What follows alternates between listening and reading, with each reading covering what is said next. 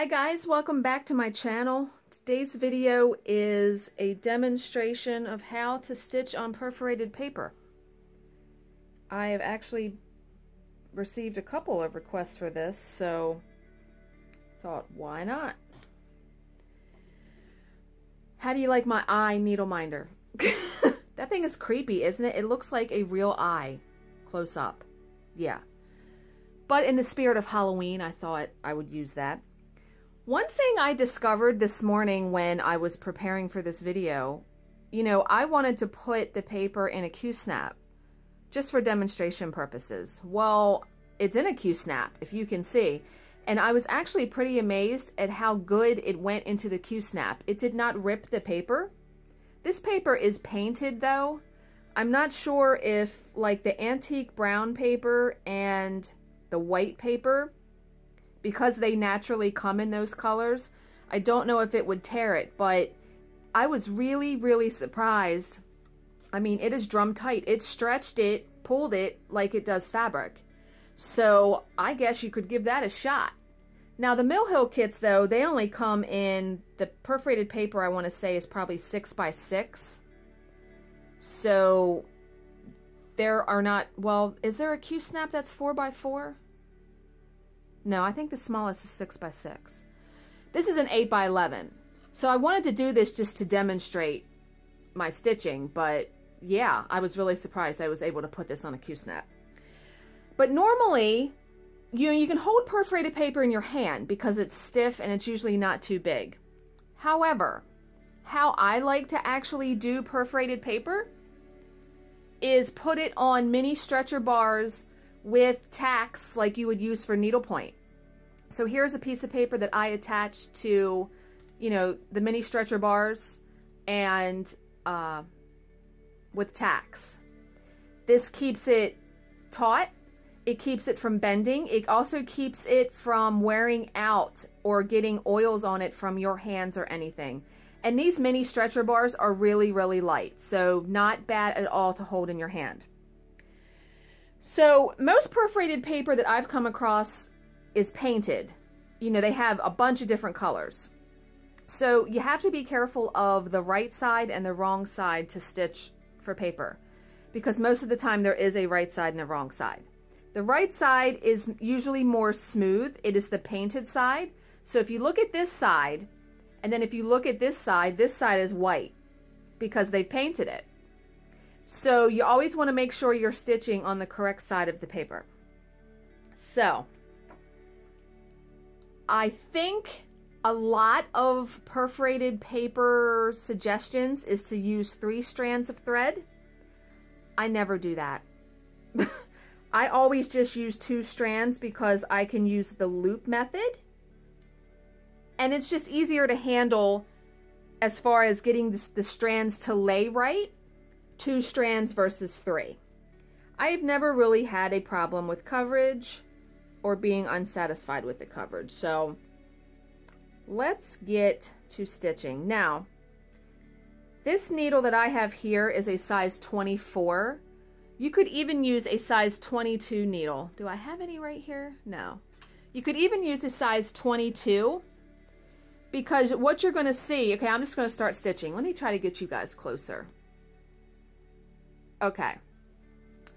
What you're going to see is that the needle, unlike in fabric, now I'm using the loop method just like I would normally do. The needle is not going to stick, if that's the right word, in your fabric. I mean, Jesus. It's not going to stick in your paper like it is in fabric, because fabric is just closer knit and yeah, I don't know if I'm explaining that right. So you have to be careful because your needle will slip through the holes. I've dropped my needle plenty of times. Now I also am really careful to really try to lay these threads to also help give more coverage. I'm just going to stitch a block of like 15 so you can see what it looks like. I just stitch like I normally stitch and the thread just came out of the needle.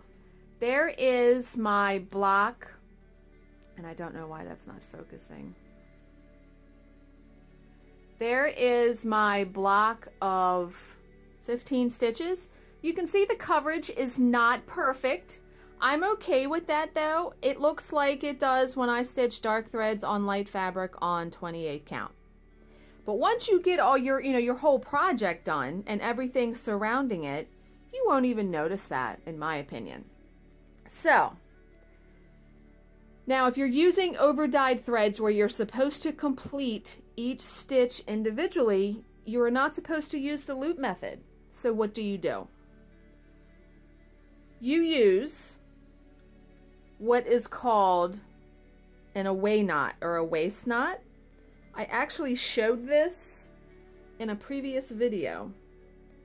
I forget, wait a minute, I need to cut the threads.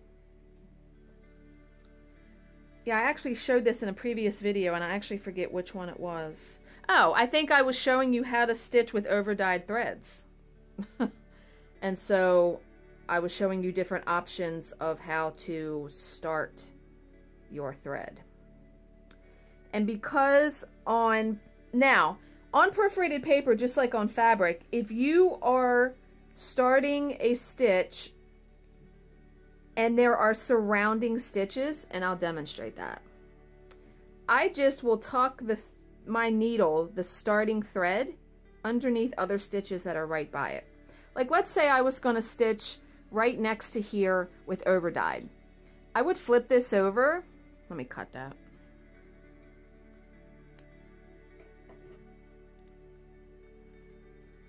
I would just tuck my needle underneath a few of these. Now it's going to be tight, so just be careful, but I would just do that. And then pull it so there's just, and then once you start a couple stitches, it will, why is that not, there we go. Once you do a couple stitches, it will anchor itself and be fine.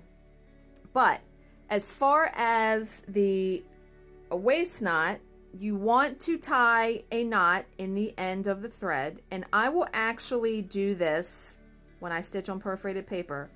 I will actually do this a few times. Like I will make that knot pretty big because that should be big enough. So twice, because it will slip through the holes if it's not big enough. So let's just say I'm going to stitch over here. If you're doing a row of, let's say 5 stitches, you want to have your knot on either side of those stitches. I hope that made sense. Like let's just say I was going to stitch 1, 2, 3, 4, 5. I would put my needle from the front out here, pull it through until it catches the knot that I made. See how that's stopping?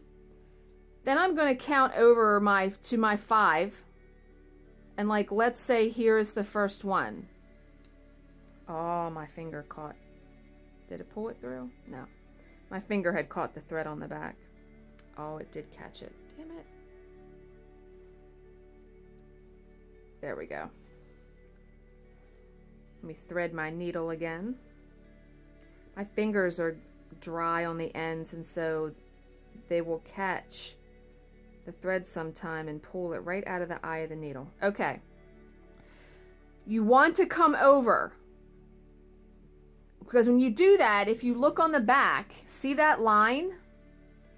You're going to stitch over that line. You're going to then stitch up to the knot. So let me do that and I will demonstrate. I hope I explained that right. Because as you do these couple of stitches, you are in effect, covering over, you're anchoring this thread down. Now, obviously, I should be completing these one by one because I'm supposed to be stitching with over-dyed threads. You would do these one by one.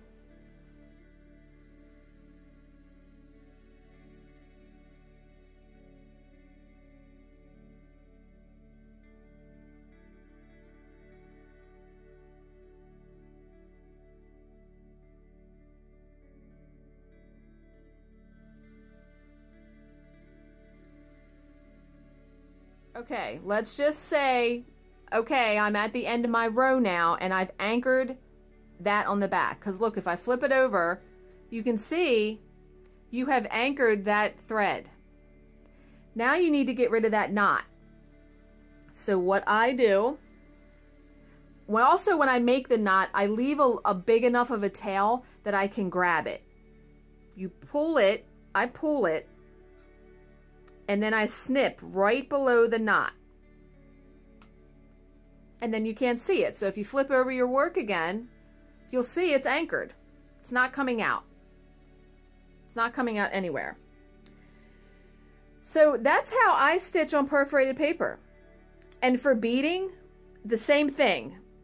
I will use, however, for beading, I will do 2 strands of floss versus Nymo thread just because it's easier to be able to start with the loop method when beading.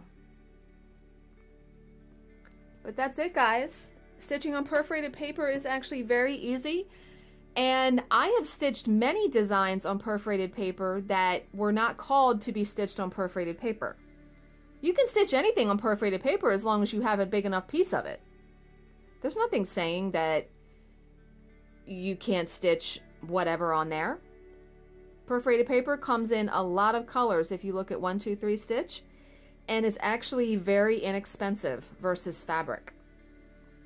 And if you want to finish something into an ornament or on canvas or any other myriad of ways, it's not difficult. So, I hope this helped.